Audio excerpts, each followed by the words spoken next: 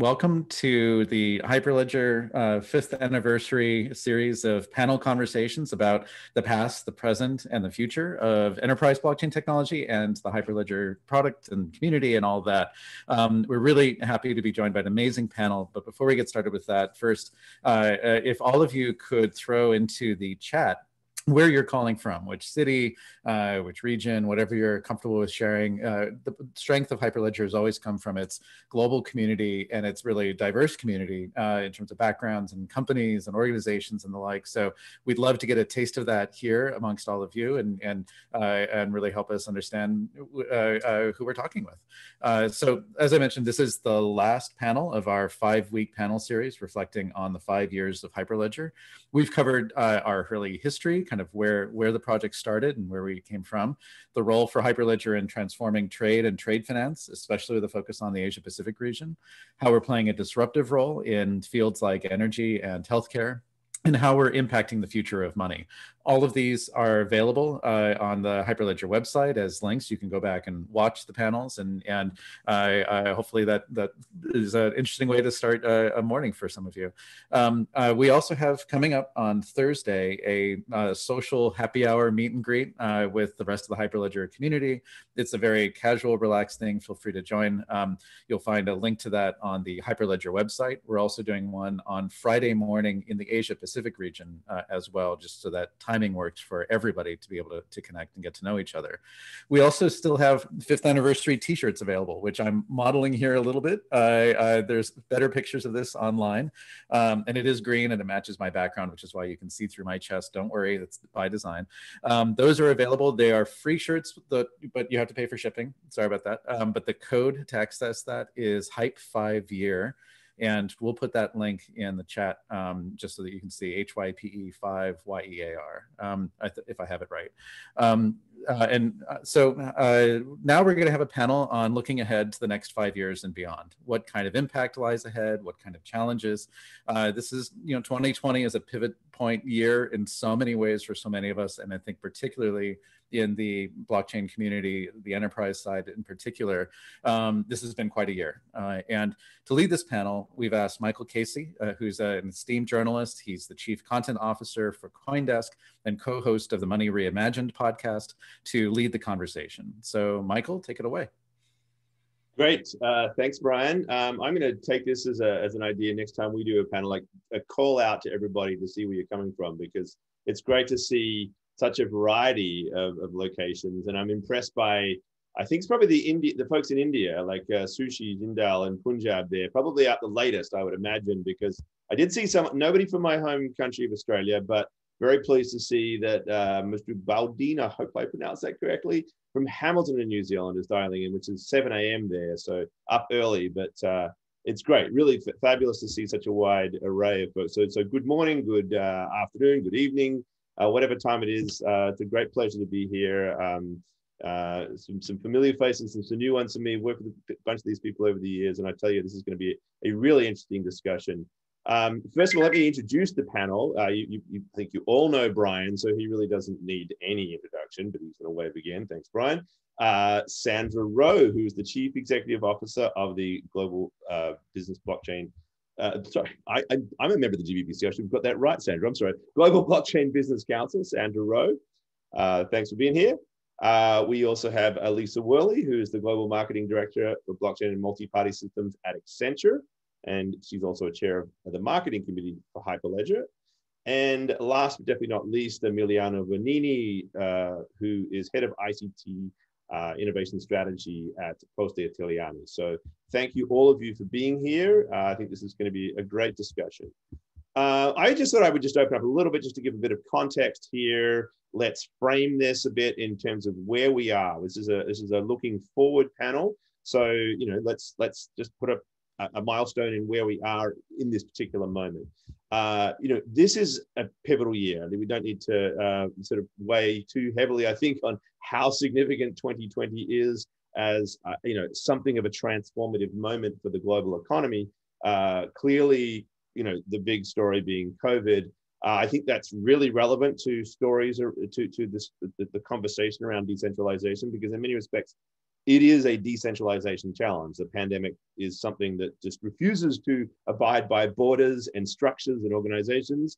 And I think in some of the challenges that as a society we've confronted really point to how do you organize around something as global and international as this, with these, somewhat outdated hierarchical structures of organization that we have around that, whether we're talking about supply chains and the delivery of medical goods, or just simply how we share information, public information and private information with regards to medical records. We've got economic challenges as a result of that. There's debt problems looming. There's been a massive amount of money printing from central banks, which is raising questions about the future of what money looks like. The fourth industrial revolution, nonetheless, is powering ahead with 5G coming, IoT, AI. Some incredible developments in this area, and this is all converging at the same time that we're seeing some real developments within the blockchain space that are quite separate from what we've seen before. China, for example, launching its new digital currency, this new push towards central banks getting involved in this space, and integrating things like the blockchain services network there into the Belt and Road supply chain out of that country. So governments, companies, and decentralized communities all sort of coming together at a moment of real challenge for the global economy. So I think that's kind of the framework for this that I'd like to set. The other thing I think, though, is this is about a particular model of blockchain application. We're talking about sort of what we've tended to describe as the enterprise blockchain applications. And for the 5 or 6 years that this has been around, the 5 years that Hyperledger has been in place, I think we've really seen some sort of shifts in this process where consortia came along, and some of them made real progress, some of them didn't. And some of that's revolved around like defining exactly what this is and what the opportunities are. Elisa, I'd like to throw to you because from your perch at Accenture, you get to see how different organizations and companies deal with this technology, and you've talked a bit about the mindset that needs to be brought to bear here in terms of the capacity to collaborate and work together across organizations. Where are we in that mindset? Are companies ready now to embrace this structure? So thank you for having me, and that's a great question. I think we'd be hard pressed if you've been involved in this technology on any level, if you're involved in technology at all, and you saw what happened this year with COVID unfolding, and you'd be hard pressed not to have seen what could be different if we had already, made the giant leap into cloud. We were all fully digital. Organizations that had been regularly investing in their infrastructure and in innovation did much better than those that were maybe a little bit slower off the start. So when we were looking at how innovation might be impacted by an event like this, we already look at the top 10% of organizations that consistently invest and lead in investments in innovation versus the bottom 25%. And you see that the return on investment for those, the differential, there's roughly 2 times growth trajectory of the top 10% versus the bottom 25%. And when you think then about how that was being transformed slightly in this current environment, we saw that the leaders in that top 10% were not only continuing to invest in innovation, but they were actually looking to partner. So David Treat, our business lead in blockchain, actually uses an African proverb pretty frequently that goes, if you want to go fast, go alone. If you want to go far, go together. And I would argue that in this environment, the only way to achieve both is to collaborate. And I think that's what we're starting to see. We're seeing that there's a broad collaboration both in, let's say, for example, with the work that we're doing with Banque de France, that brought together banks from both France and Switzerland, as well as the central banks from France and Switzerland to come together and collaborate on how they could actually execute a true cross-border payment where money was actually moving from one country to another country. So I think it will be a really interesting time, and certainly this plays to our sweet spot as we see more and more individuals and individual organizations coming together to collaborate, because that is what will build out the resiliency, that will build out the data sharing model that we need to solve problems quickly and efficiently and effectively.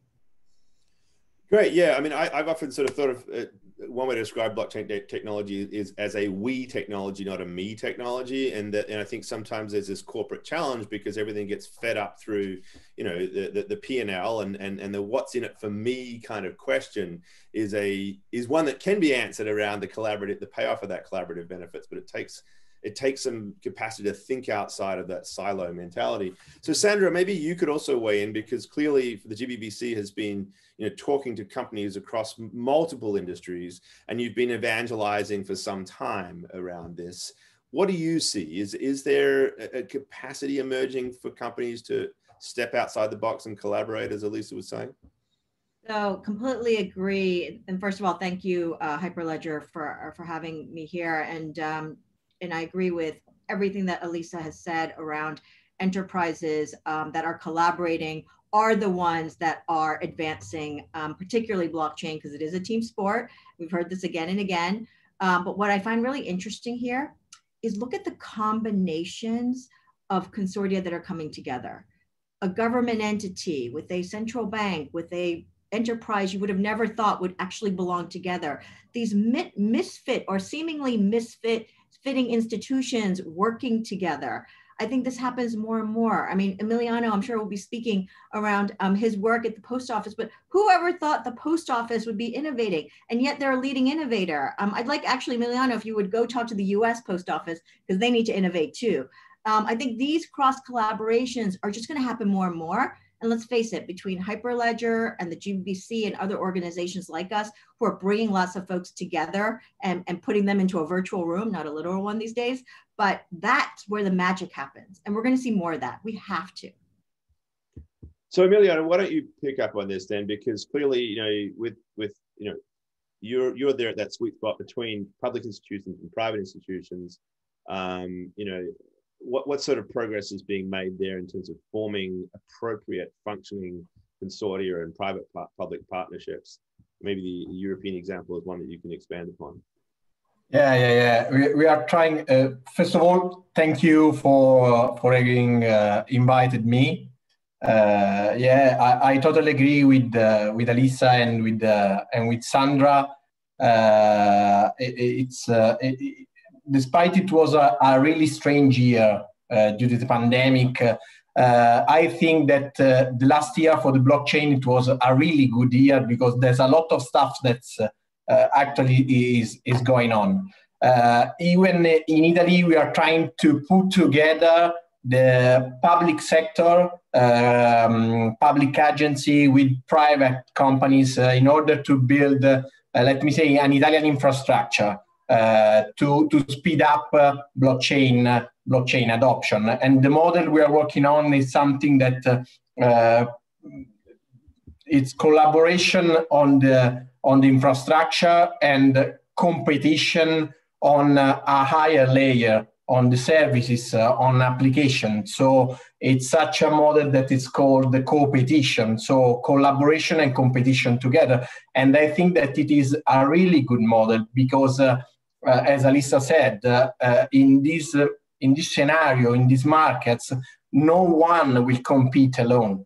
Everyone needs to collaborate, needs to change mindset and shift from a silo approach to a network approach. So, Brian, why don't you talk us through, you know, how what Hyperledger and blockchain DLT technology in particular adds to all of this, right? So, you know, you're really interested in, you know, you're working for some time in terms of open source systems, you know, open standards and open source software. You know, and how does blockchain fit into all of that, and what is it? How does it feed into where trends are going forward for the next, you know, the next 5 years? Sure. And actually, as a follow-up to Sandra's comment, the US Postal Service did file a patent a few months ago for the use of blockchain to help secure voting by mail, which is interesting. Was a little interesting wrinkle. I was worried it was like a portender of like something darker happening, but fortunately, you know, that all happened smoothly. But no, you know, I jumped into this project a little bit less than 5 years ago. I started after it started, partly because I saw blockchain technology as being the natural next step in progression of these kind of decentralizing forces that really started with the adoption of open standards. And I mean, going back to the railway gauges and that sort of thing, the size of screws, that sort of thing. But really, open standards is what built the internet, to the next phase of that being open source software, which I mean, I'm old enough to remember when it wasn't the presumed kind of way that we would collaborate around common technologies, when it was seen as the outlier, the thing that those freaks, the hobbyists did, the communists, the people who didn't believe in making money from software, that sort of thing. I remember when it was called a cancer on the software industry, right? To now it becoming pretty established as the way that you do infrastructure level software, and also a way that you explore whole new fields, right? Kind of both at the end state of kind of a software life cycle maturity, and also the beginning state of how do you map a landscape and figure out what's valuable there. I think blockchain technology takes that the next to the in like the third step in that natural progression, because it's a way of actually building open cooperative systems without needing to depend upon a central actor. In the same way, open source software does not depend and does not need a Red Hat at the center, or need even a Linux Foundation at the center. Open source software works because of the licenses and the code and the transparency in the development process. And likewise, that's what, to me, made blockchain network such a revelatory kind of thing. And so that pivot point, I mean, open source software took years and years before it was even acquired the name open source software, before it became accepted, before a company like Microsoft would join the Linux Foundation. That was about a 2-decade window, right?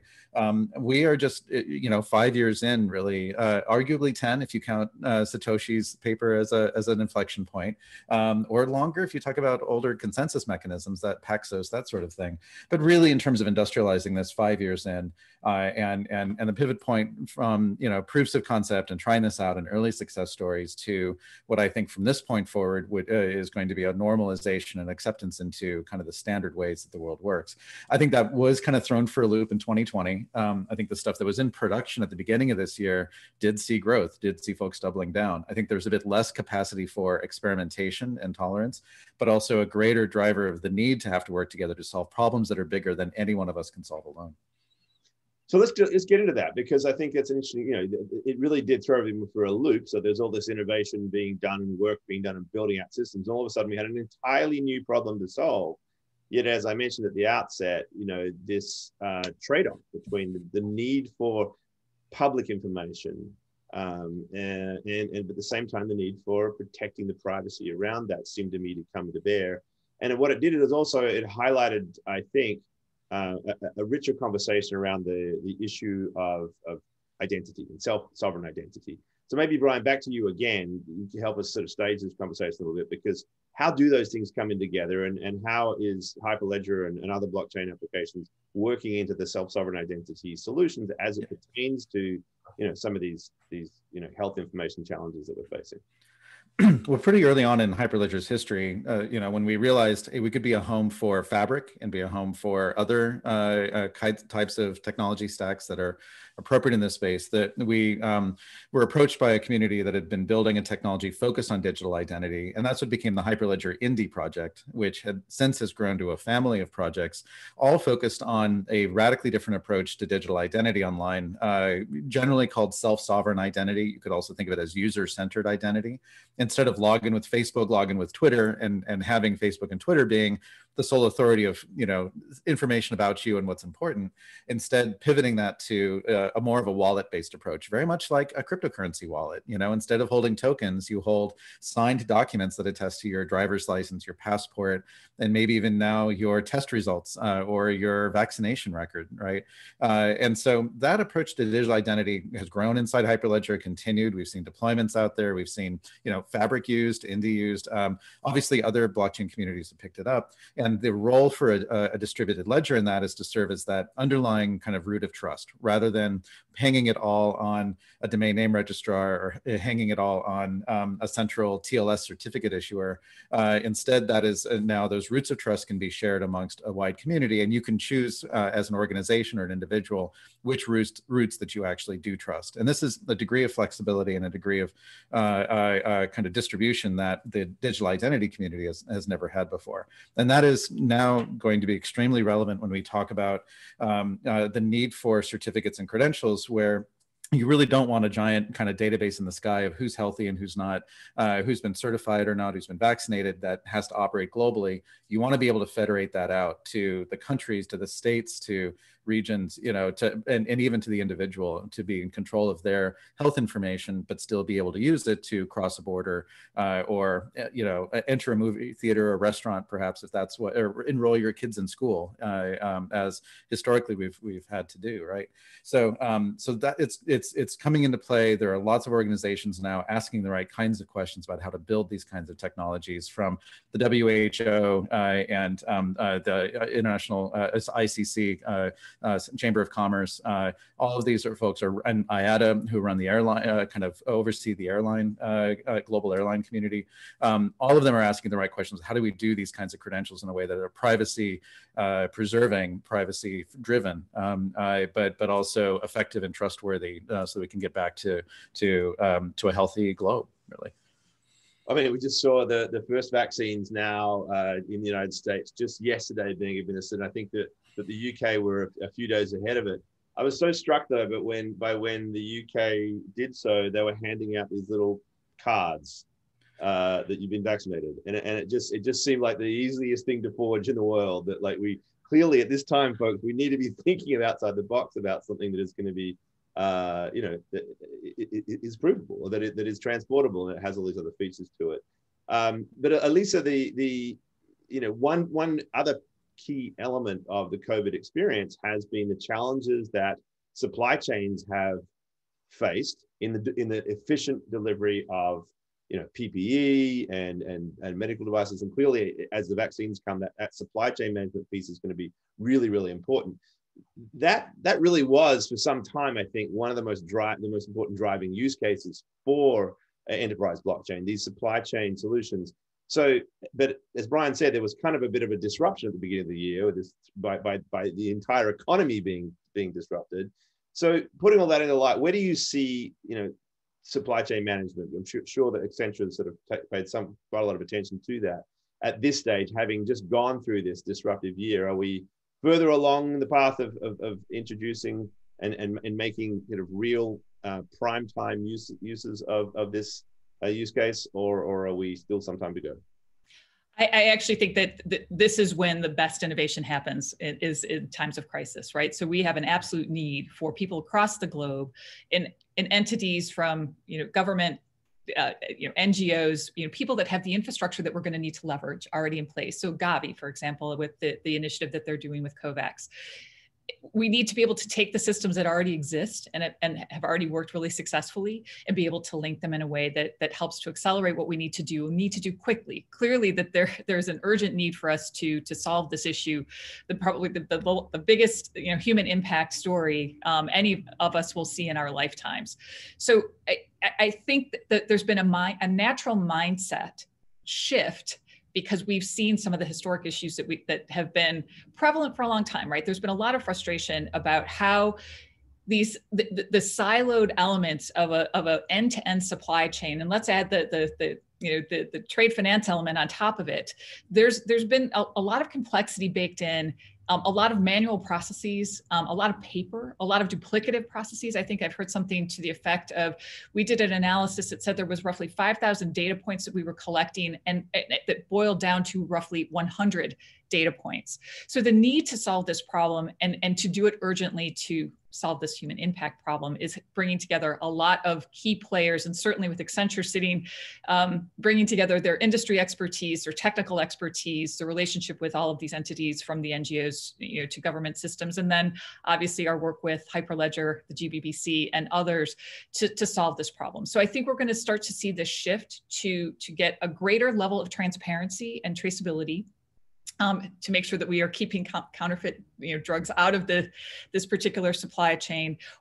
We won't be seeing supply chains built just for efficiency. We will be actually seeing supply chains built for resiliency.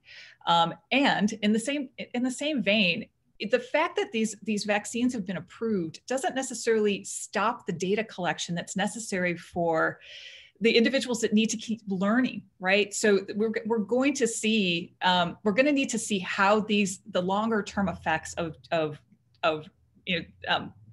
getting an inoculation actually, what does that mean for long term immunity? What does that mean for somebody who has had, maybe one but not both vaccines yet? Or how are different vaccines kind of, playing up against each other, and that impact? So being able to use the data that we're collecting as something moves across a supply chain and into somebody's arm, I think having that mass of data in a usable format is going to be just incredibly important for us to weather not only this pandemic, but certainly be prepared for whatever comes down the road going forward. That's, I think, what we're going to get out of this particular environment. We're going to see a resiliency mindset, and again, this mindset shift into what technology and information can do to help us weather this unbelievably unpredictable world that we live in.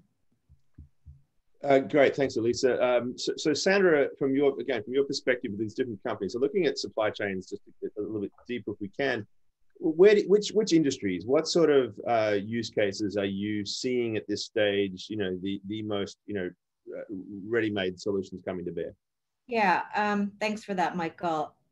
I think I want to take us to a more specific problem that happened in the US in particular. And look, I think we can all agree, whether you're sitting in the US or not, the US was not a leading example of how to do this right. There were lots of things that went wrong. But I want to talk about the food supply chain, for example, in agriculture. And I think one of the things that we have to separate is the stuff that can be solved versus the stuff that cannot be solved, right? So what cannot be solved? What cannot be solved is if a meat packing plant is shut down, then the meat's going to back up, the animals are going to back up and you have an issue. However, where technology could help is helping policymakers, executives at some of these companies make better decisions because they're seeing this information real time. And I think that is what blockchain can do and a blockchain system can do that just we failed at every level, whether it's food supply chain or PPE, you just see it. There was no visibility around real-time access to information so that we could react in a crisis with data. And what Elisa, has emphasized, which is correct, we need better real-time data, whether you are an executive at a major corporation or whether you're a government agency trying to make decisions properly.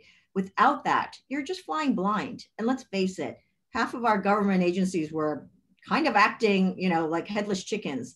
They did their best, but we didn't have the data points for them to actually arm themselves to be able to make decisions in a timely fashion. I think, was a big part of the issue. And let's face it, when I saw those potatoes being dumped by the potato farmers in Idaho, and then you saw right next to that queues of people lining up at food banks, I'm sorry, is this the US? We got to do better. Yeah, that brings it into stark relief. That's right. So Sandra, you mentioned governments and kind of the regulatory framework as well being a factor here. And Emiliano, I thought maybe you could pick up on this one because one of the barriers to this more collaborative structure that Elisa and others have been talking about, for people to participate in these frameworks, is that some of the regulations are outdated. That there's corporate requirements, compliance requirements that hold them back. But at the same time, there needs to be some level of framework that is one that crosses across boundaries for one. And that essentially, I think, works as an incentive, if it's a carrot or a stick, either way, for companies to actually work together in these things. So what's happening in Europe in particular, but where do you see, the regulatory framework developing for enterprise blockchains? Yeah, thank you. What I think is that again, we have to start from what happened during the last year. So the rapid growth of DeFi application, the bull run of Bitcoin that reaches the all-time heights, But also the transition of Ethereum from a proof of work to a proof of stake. So I think that all these events are really important, also because they in some way have captured the attention of regulators. And so regulators are really important to foster the evolution and the adoption of blockchain for enterprises and for public administration also. It's such, let me say, such a bottom-up revolution, and blockchain, Bitcoin, DeFi is something that regulators cannot ignore, can no longer ignore. And so in the last year in Europe happened 2 or 3 very interesting things. The European Central Bank released a paper about the digital euro, and so defining some way a strategy to develop a European central bank digital currency. And in the paper is clearly explained that they do for one reason, because they don't want to lose control over money. There is also a proposal from the European Commission of regulation for digital asset, for crypto asset. It is called MICA. And also the European Commission, the European Community started a project that is named European Blockchain Partnership, and is an effort of over 25 countries from Europe to build together the governance, the regulation, but also an infrastructure, a common European blockchain infrastructure. I think that these are all very important things because, you know, even in a decentralized world, it is important that regulators could in some way define the rules of the game. And it is very important also for enterprise to have a clear understanding of to what can be done and what cannot be done. Yeah, the governance question's been one that I think people are starting to pay a lot of attention to with regards to, you know, this otherwise decentralized architecture and how it intersects with the real world. So, you know, you talked about law, but there's also, you know, this sort of other mid-level area of just arbitration that can exist within these systems. Brian, I know you've probably given a lot of thought to this because, you know, yeah, these systems have to work in the real world, and the internet offers something of a you know, an experience to draw upon, but it's still a very different world with this insertion of value of things like digital currencies into blockchains. There's money involved in it, and I think therefore the challenges around law and regulation and governance become bigger. Can you give your picture for where this governance story is going? Yeah, well, I definitely want to distinguish between government, you know, the elected leaders in any country or otherwise who, you know, kind of define things that are unavoidable, and governance, which hopefully in most cases can happen amongst the organizations and individuals who participate on these kinds of networks, right? And that kind of governance, I think blockchain technology gives us a lot of new tools that we didn't really have before to manage ourselves and manage ourselves in very voluntary ways.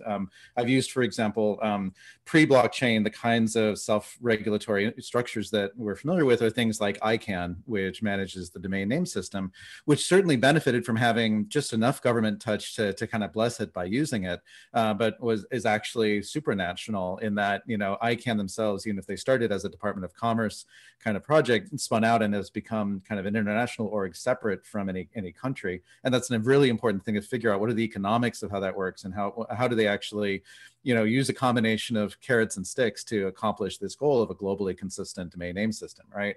And as much as we can do in kind of self-governance, or it used to be that industry self-regulation was kind of a joke as a term, but I believe if you set the rules up right of these blockchain networks and use smart contract code and chain code and others to kind of enforce those rules, you get this automated compliance that, I mean, look, regulatory processes, whether government imposed or self-imposed, are meaningless if there isn't consistency, right? If the presumption is that if you have enough money, you can get away with it, right? And the more that we can build these fair markets, provably fair markets through code, I think the better the outcomes come for participants in those markets. And the cool thing has been in the last few years, I think, to see regulators recognize that and view blockchain technology not as a threat, but as a form of regtech. That if they can participate with industry in the definition of those rules and say, here's the public interest that we're fighting for and need to defend, here's the existing regulatory infrastructure we'd like to we're willing to reboot, we're willing to reevaluate. But the more we can automate that and get away from subjective processes to determine compliance and more to objective or even automated processes, the better off everybody is. So I'm incredibly enthused, whether it's in the central bank and money regulatory side or supply chains and food quality and anti-corruption efforts. This is the real opportunity for this technology, I think. So let's jump to some of the questions. We've got about a few questions have been coming in from our globally spread audience here. I thought this one's a bit of a news you can use type of question that I think is obviously in the minds of any company looking to get into this. This comes from Mark Haddle, who says, as blockchain-enabled solutions mature, how are providers approaching efforts to commercialize it? And how do you best price delivery of a blockchain solution? Fee for service, per user per month, subscription model? I mean, these are just like, rubber hits the road type questions, Elisa. Can you give us your thoughts on best practices, advice on these kinds of things? I don't know that I'm the best person to answer the question, actually, because I think that that's a pricing model and technology question. So I'm going to throw that over to Sandra and think that perhaps with your membership, you might actually have a better understanding of how that might actually work. Yeah. So hi, Mark. How are you? I know Mark. I have to say this is a very important question. Here's the other problem. I've had enterprises tell me not only is it hard for them to price blockchain services, but they don't know how to, they don't have the metrics to measure the performance output because there's no standards around this kind of stuff right now. So you've got several levels of problems that we need to sort out. And I do think we're going to get there with the help of Hyperledger and other organizations, but we do need a couple different things, which is what are the optimal levels versus public chains versus hybrid versus private chains. And then on top of that, let's face it, like what are the metrics for deciding if a blockchain is performing well on certain, attributes or requirements than others? We need to build all that out. I don't think we're there yet. Well, that's actually a really good one to key off, I think. And maybe I can go back to you here, Lisa, because we're talking about how do you get to this mindset of collaboration? How do you build a sense that this is everybody's getting there's benefits from that? Well, coming up with metrics and standards to define what the both collective and individual payout is from this exercise would strike me as a pretty important part of that. Any thoughts on how we achieve along the lines of what Sandra was just talking about? I mean, like how do we make sure that the opportunity is profitable for the well, how do you define what that is, right? If it's a collective payout where the supply chain is more efficient and all of a sudden potatoes are getting to where they need to go, what does that mean for different players along the line? How do they actually take the measurement and apply it, I suppose, as a payout in some form, and therefore put a value on it for each participant in the enterprise? I think that's it's one of the things that I think is really exciting about this technology. And I'm going to go into an area that is one of my passion projects, which is how this technology creates almost like the great equalizer, right? So when you think about what we know about the technology today and what it can achieve, a lot of this is actually expanding upon what already exists and making it more a shared success for all. So when you think about like, for example, with the vaccine distribution, one of the things that it exposed, and certainly the pandemic in general, exposed just this incredible inequality that exists not only in the US, but clearly across the globe.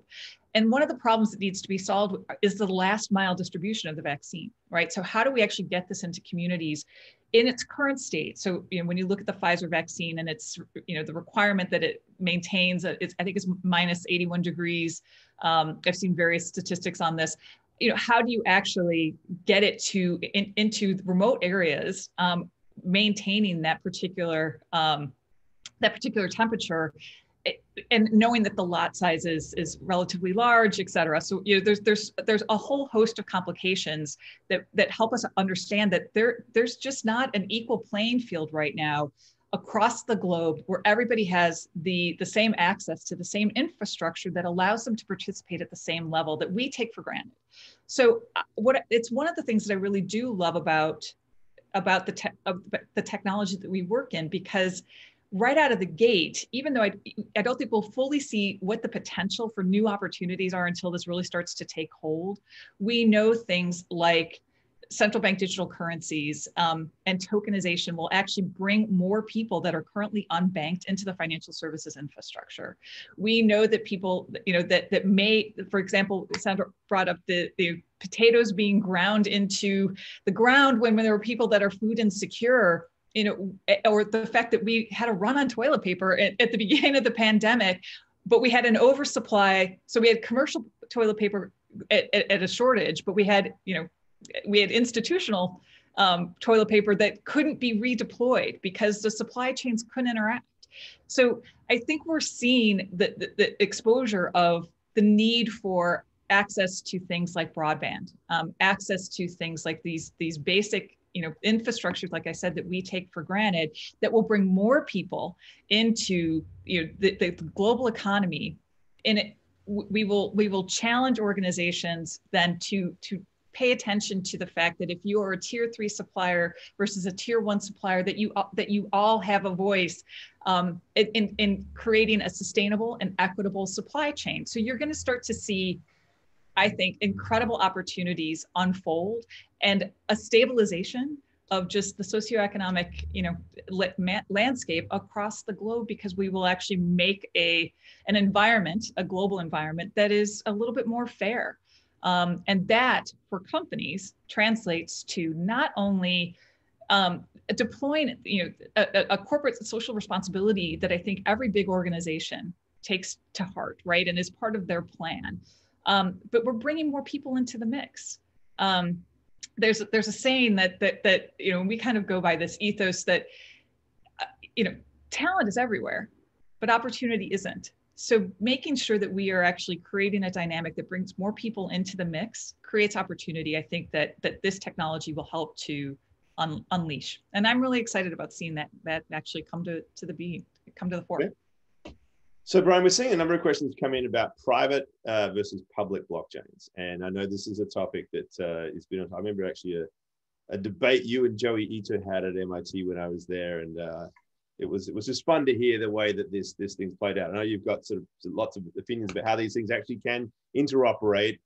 How do you see the world now? I mean, this has actually been a year, I think, where we've seen the re-emergence of public blockchains as an opportunity, the emergence of DeFi and the advance of Ethereum in different capacities, and of course Bitcoin having yet another bull run. Do these things interoperate? Do they work together? Is it even worth making the distinction anymore between permissionless and permissioned and so forth? What does the world look like of these different environments? Well, when we started 5 years ago, there were inklings that this permissioned model of saying, hey, who runs the nodes actually matters, and having them badge in some way to participate in consensus is perhaps a different approach than proof of work or proof of stake. That was a novel thing. It was, even though it was building upon, in some ways, 20 years of Paxos and other distributed systems thinking, it needed a substantial modernization. Again, partly thanks to Satoshi's paper, partly thanks to advances in smart contract work. And so we really did start out life saying, hey, there's this whole region of the landscape over here that's not getting paid attention to and deserves to be paid some attention. And we think that was really the right strategy. I think that was the right strategy because it turned out to be a pretty pretty fruitful area in a way that allowed for a lot of organizations to get involved and experiment with blockchain technology without taking upon some of the burdens of the public blockchain space, the proof of work side, and the way that a financial instrument is at the heart of making everything run on those networks. And that created a safe zone for them to say, can we just use it for that convergence on a single source of truth, where we're amongst a set of organizations who are willing to let each other be known, even if that circle expands to tens of thousands of participants. You know, this is still a different set of assumptions going in than the assumptions going into building the public blockchains. But I think everybody in that space acknowledged not just the debt that was owed to the folks working, you know, like Satoshi and others, but also that landscape was on the public blockchain side was continuing to evolve, and that frankly, it's a little bit different than the VPN versus public internet kind of debate. But in truth, every permission blockchain, you want the same thing as liquidity. You want you want eventually everybody who has an appropriate role to play in that use case in that industry to be able to participate on that blockchain for efficiency, for reach, for economic value. And so we always felt that there was a lot to learn from both sides. And in fact, the first business trip I took was to China to attend the second Ethereum DevCon and meet Vitalik and all those, and even send a message back in 2016. Let's figure out how at one point to work together and really paint this as a spectrum of options and a lot of different points on that landscape. And that really did come to bear first with Hyperledger Burrow, which was the first Ethereum smart contract implementation that came in, designed for permission networks, but still, kind of learning more about how that community worked. And then this past year, in 2019, actually, with Hyperledger Besu entering as a top-level project as a peer to Hyperledger Fabric. And Besu is a public Ethereum blockchain stack. It does implement proof of work. It does touch that electric third rail, but it does so also in a way that allows it to be used for permissioned ledgers and have that full spectrum of offering. And so I think it's going to be a key part of convergence in this picture. We're already seeing projects like the Baseline protocol and others that are really playing with that connection between those two. And I think the public blockchains as a checkpoint for the integrity of permissioned blockchains is a really big deal, and will help us get to that trust and confidence, even on these blockchain networks that have just a handful of participants on that, where that degree of trustlessness might be threatened. The permission blockchains will still have an advantage from a transactions cost and a regulatory kind of point of view. And we're not going to see the central bank digital currencies built on top of permissionless blockchain networks, just for all sorts of reasons. But I think the world is bringing these sides together and hopefully leading us away from a dichotomy to something more of a spectrum. Okay, we also have a question here from Pamela Full, which I think is interesting for the fact that it talks to, I think, all these other automated technologies emerging. AI being a classic one, machine learning, and so forth. As I mentioned at the outset, there's a convergence between the development of blockchain technology and the fourth industrial revolution, right? The IoTs, structures, 5G, all of this stuff coming together at this moment. I'm just going to open this up to all of you. How important and what role does a blockchain play in that bigger, broader economic, future? Because clearly we have, data is the commodity, if you like, the fuel of that fourth industrial revolution. And rights to that data and control over that data and the management of that data are going to be critical if we don't want just the entire IoT world to be run by, say, Amazon Web Services, right? So ultimately, how does this all come together? How and what's the sequencing look like in terms of blockchain's role in that fourth industrial revolution? I'll just open up to the floor here. Or I'll give one example, Michael, if that helps at all. I think each industry is probably on a different adoption evolution path. For example, in energy, we're seeing a lot of the big energy players, they have meters everywhere. And the meters are being used to actually, blockchains being used to validate the information coming from different meters from different plants around the world, so that the person who's actually in charge of monitoring doesn't actually have to go physically to each plant necessarily on a rote schedule and make sure and inspect that it's all correct or valid. because the validation has already happened if it's baked in. And so these experiments are now happening. I think it's a very interesting usage of the fact that there's already an IoT device. Now it's being made more, well, the information is being validated on an automated basis so that within their own network of plants, which are all over the world, for example, they can actually aggregate that data real time and then analyze that data to the point where they're predicting when parts run down or when they need to actually order things in advance so that they can preempt things breaking down and they have those parts available. So that's more of an internal large corporation example, but that's a big deal for these guys. And that seems to speak a little bit to what Pamela was asking about her question about, like, what role for human beings in all this, right? Is this, are we witnessing a process that is going to make, traditional jobs less relevant? And what are the humans going to be doing in all this? Again, anyone want to take that one? Actually, the WEF just put out a paper, which I thought was really interesting, that describes the idea that right now, for example, in blockchain, we couldn't possibly plan for everything and program for every single contingency. So we're still going to need, and certainly the philosophy at Accenture is that there's a powerful combination between the human and the machine.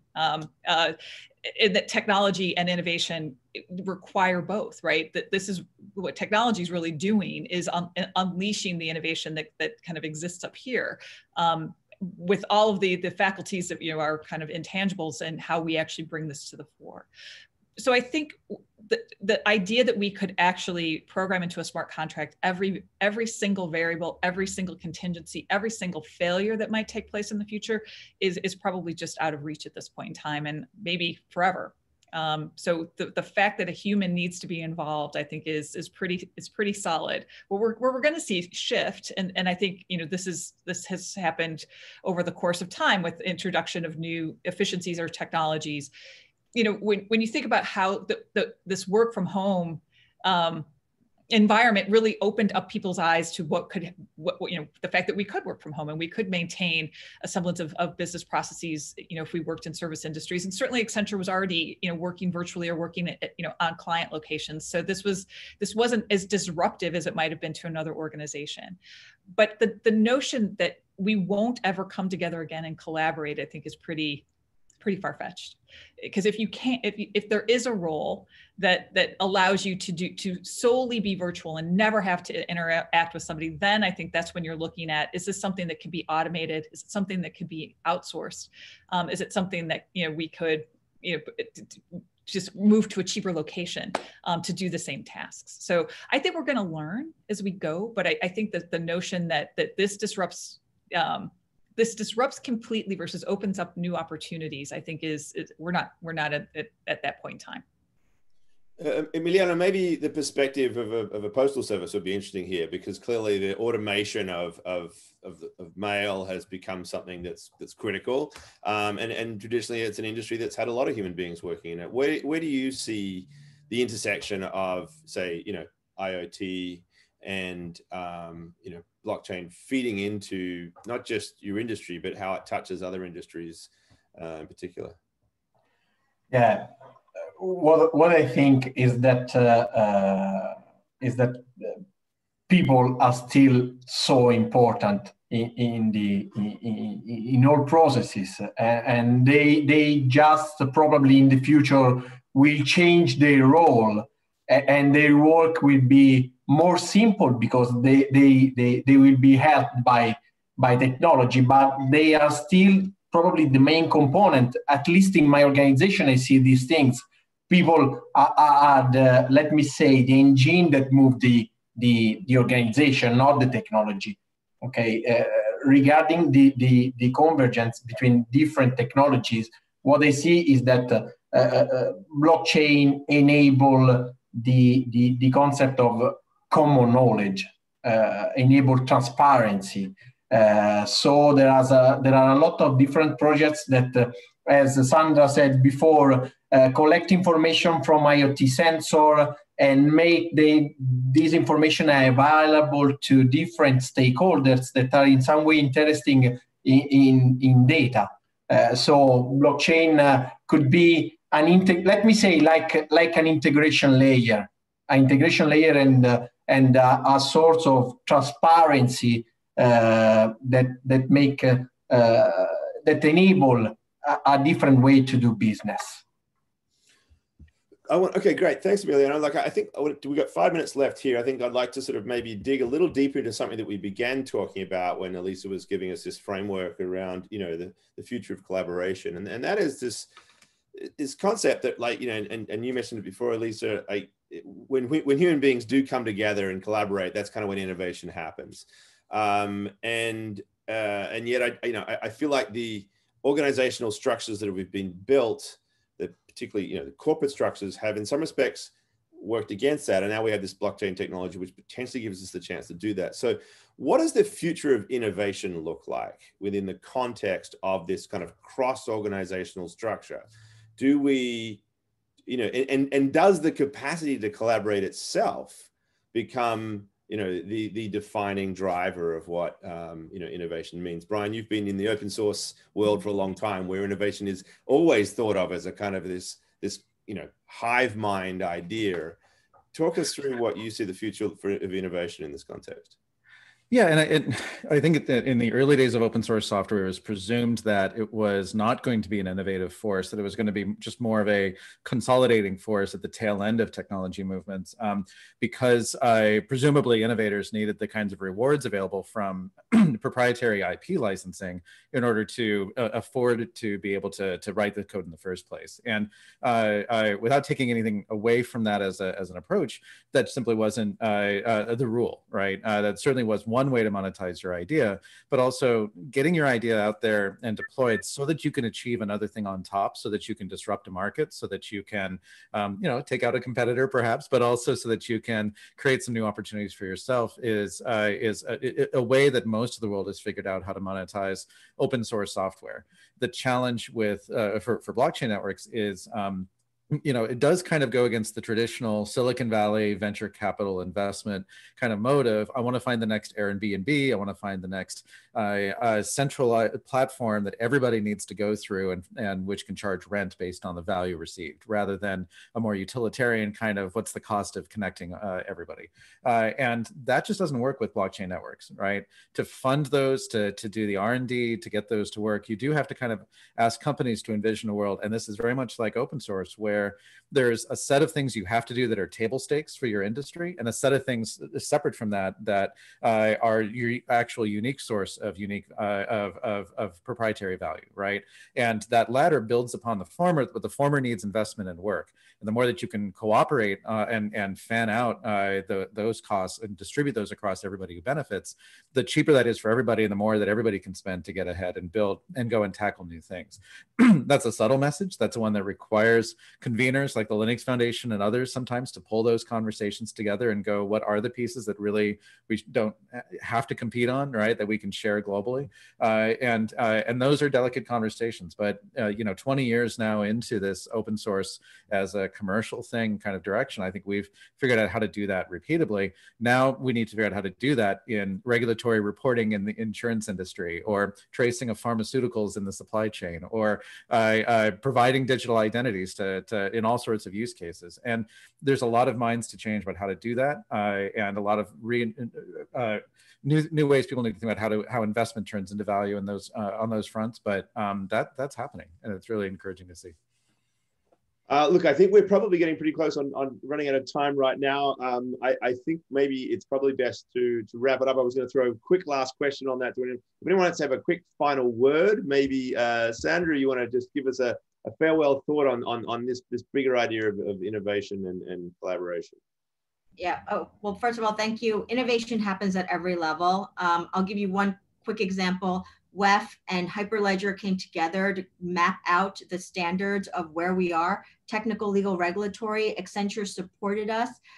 We need corporates supporting financially. We need the stakeholders around the world working together. We had academia. We are going to see more of this. We need more of this at every level, whether it's technical, legal, regulatory, governance, and 2021, it keeps going. And it actually, I think we build back better. And for those who don't or aren't sure how to participate, reach out to one of the organizations and just get stuck in somewhere. You can eventually evolve and, you know, adapt to other areas, but get involved. This is a global community effort. And look, let's face it, this cast alone is pretty awesome people. I enjoy the people I work with globally, and it's a good crew. So, you know, it's a good group of people to work with. And lots of opportunity here. Yes. All right. Well, on that very positive note, we're going to say goodbye. Thank you so much, everybody, and for everybody for listening in from all over the world. Great to have you along for this ride. Thank you, Emiliano. Thank you, Brian. Thank you, Sandra. Thank you, Elisa.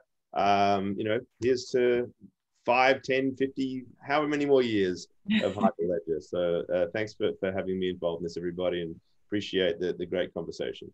Thank you, Michael. Thanks, Michael. Great job. Thanks, Michael. Thanks, Elisa, Sandra, and Emiliano. Thanks. Bye. Hyperledger. Bye.